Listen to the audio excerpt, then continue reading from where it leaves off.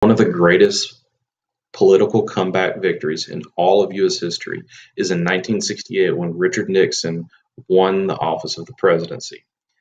The last time that we saw Nixon running for president was in 1960, and that was that famous media election when he lost to JFK in the televised debates. But it's an interesting election because the Democrats were in disarray after that convention in Chicago, Mayor Richard Daley, and the riots and the police and the assassination of Robert F. Kennedy appeared to be the front runner for the nominee for the Democrats in that election. Just seemed disorganized and just out of touch with the United States with the way the Vietnam War had gone. So Hubert Humphrey lost more than 100 electoral votes, but the popular vote was a slimmer margin. People began to look to Richard Nixon, a more conservative president, to go and change the direction of the Vietnam War. And that's what I want you to think about as we go through this. Nixon, is he just continue what Lyndon Johnson would do, as in saying one thing and doing another? Or did he really come through with his promises like he did in the 1968 election in saying that, well, I'm going to be your candidate, vote for me because I will go and get us out of the war? Nixon had a lot of help. For example, much of his foreign policy was under the direction of a man named Henry Kissinger. Both men are trying to develop a plan to go and get the United States out of the Vietnam War. The idea was twofold. You have the linkage policy and trying to go in and smooth things out between us and the Soviets, us and the Chinese, and hopefully actually play them against the North Vietnamese and potentially rolling back support and aid to them in the war. Peace talks as well. The hope is we'll go in. It's also known as triangle diplomacy: peace in Vietnam, peace with China, peace with the Soviet Union. You also have the policy of Vietnamization, as in Nixon promised that we'd have the gradual withdrawal of American troops in Vietnam and then handing the rest of the fighting over to the South Vietnamese.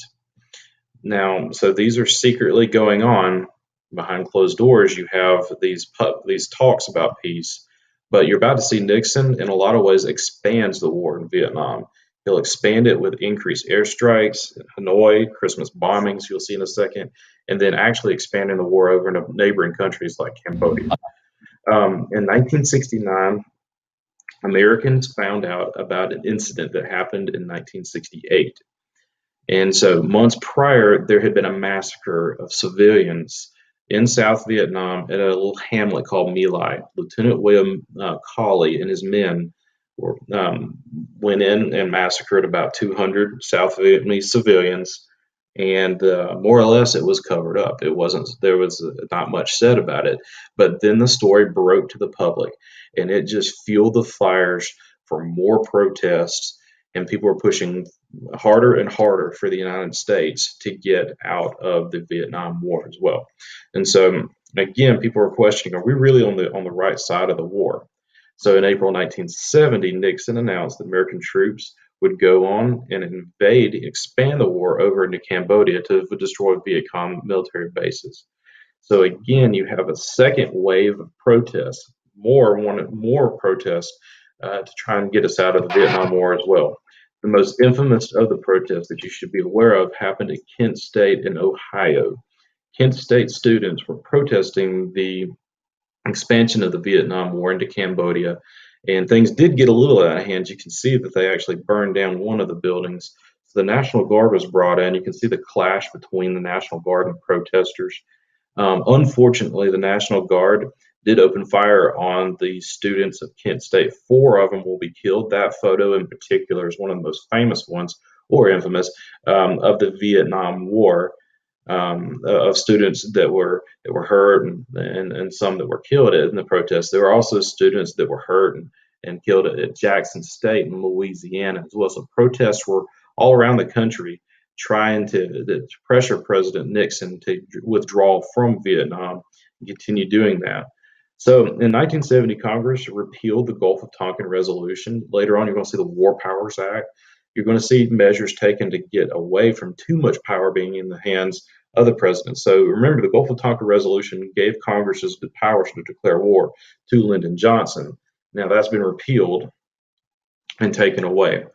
But things look even worse for our national government with a leak of the story of the Pentagon Papers. So in 1971, former Defense Department worker named Daniel Ellsberg leaked the Pentagon Papers. What did they say? They were more or less documents that are saying how the government would get on camera and that publicly they would support the war, but privately they had major concerns and major questions. And it proved there was a credibility gap when the papers hit, when the story hit the newspapers as well. So Americans felt deceived, they felt distracted, they felt betrayed by their own government by reading stories like the Pentagon Papers. So by 71, two-thirds of Americans want the war to be finished and over with. So Nixon, in going into re-election by 1972, is promising that there will be peace at hand. And he's promising that, okay, I promise you by the end of my second term, we're going to be done with Vietnam. It's going to be over with. And so in 72, Nixon will win in a landslide again based on that promise of I'm your candidate who will get us out of war. I can tell you though, even after he's reelected, you still have the Christmas bombings of Hanoi, one last ditch effort to bomb the North Vietnamese into surrender. And potentially, if they do not surrender, at least get them to the peace table. So what was the sticking point? The North Vietnamese were particularly wanting to go and have their soldiers remain in South Vietnam. The South Vietnamese would not have anything like that, and you can kind of understand their position with that. So there's kind of a gridlock between the North and the South Vietnamese. But in 1973, the Paris Peace Accords will be signed. Vietnam at the time was divided at the 17th parallel, still communist North and a pro-Western South Vietnam as well. So 1973, the war is over. At the time, it was the longest American war. Now it's the war on terror. But the United States has withdrawn from Vietnam, and that ends our direct involvement at the time. But I can tell you that even as Vietnam had reunited for a while, a couple years later, in 1975, the North Vietnamese will go on to invade the South.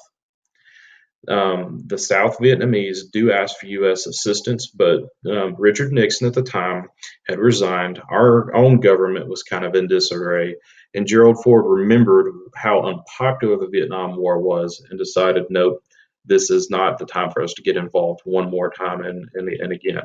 And so on April 30th, in 1975, Saigon was captured. It was renamed Ho Chi Minh City. You can see that there's actually a lot of neighboring countries like Cambodia that will also fall to communism. There is a little truth to the domino effect. Cambodia falls to communism. A leader of a group called the Khmer Rouge named Pol Pot will rise to power. You have between 1 and 2 million people that will either starve to death or they're either executed. Very brutal ruler. It ends in 1979. It's in 1979, but I would rank him up there with Hitler and Joseph Stalin as one of the worst dictators we've ever had in all of world history. So the war was expensive, $170 billion, 50,000 deaths. And it really spotlighted a lot of problems with soldiers, especially the idea of PTSD with all the combat that they did. Good evening. One of the final things I want you to see, though, before we finish up, is in 1973, Congress did pass the War Powers Act to put limits on the executive power. It requires the president to inform Congress of any commitment of troops abroad within 48 hours and to withdraw them in 60 to 90 days unless Congress approved the troop commitment. So now Congress has more power in as far as deciding and declaring war on any other countries. I hope that was helpful. Please let me know if you have any more questions. Thanks for listening.